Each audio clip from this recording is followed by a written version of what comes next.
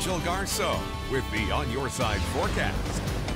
It is 5:19. Happy Monday morning, everyone. What a weekend we had with all that sunshine and that heat. Speaking of heat, these are current temperatures. Poor Phoenix cannot catch a break. It's 93 degrees right this minute in Phoenix. Very comfy for us in Boise at 66. Salt Lake City is right now at 73 degrees. Look at Bismarck, North Dakota. It is cold. 43 right now compared to 93 in Phoenix. Hard to believe some of those temperatures. And it'll stay a little bit cool up in areas like Bismarck, Minneapolis, Chicago, Detroit, only going to see highs in the 70s.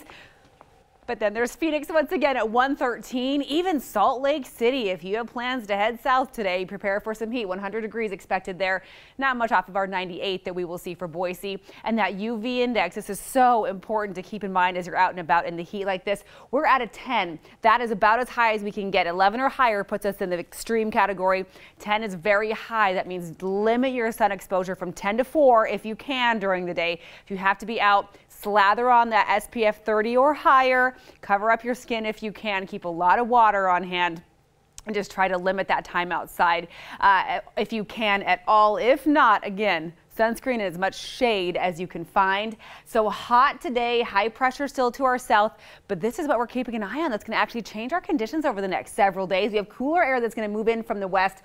As it does, though, and mixes with the hot heat that we have here at the surface from the last couple of days. That is just a prime recipe for some thunderstorm activity, and that is likely what we will see this afternoon. So by about 4 or 5 o'clock, we'll see some clouds start to move in. So today, even though it's still going to be up in the upper 90s like yesterday, it may actually feel a little better by this afternoon because that cloud cover will roll in. This is 7 o'clock or so tonight. We could likely see some thunderstorms pop up, isolated, quick moving storms across the valley. And then in the next couple of hours after that, we'll see the mountains get some storms, much more severe up in the central mountains. By tomorrow, we'll have temperatures drop by about 10 degrees or so. We'll have lots of sunshine again tomorrow, but by about 5 o'clock tomorrow evening, still enough instability around to warrant some more storms possible in the central mountains, possibly in Owyhee County as well throughout tomorrow evening. But temperatures will just be much more bearable for Tuesday, Wednesday, and Thursday. Now we have that high pressure that will rebuild, so the 90s will make a return, but we'll get a few days break.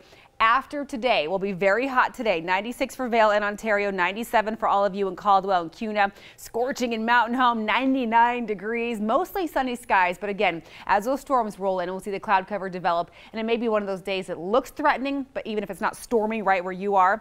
Up in the Boise Mountains and the Central Mountains, very, very hot. 93 for Council, 97 in Riggins. A little more comfy in the Long Valley, mid to upper 80s there with those storms rolling through this evening. 86 in Stanley, 90 in Fairfield, 86 in Sun Valley as well. Chance of storms in the east central mountains a little bit slimmer, but it's still out there for this evening. And here's that extended forecast. It shows that drop into the upper 80s tomorrow, much more comfy. Look at that. Wednesday, Thursday, beautiful mid 80s, lots of sunshine. Then the 90s are back come Friday.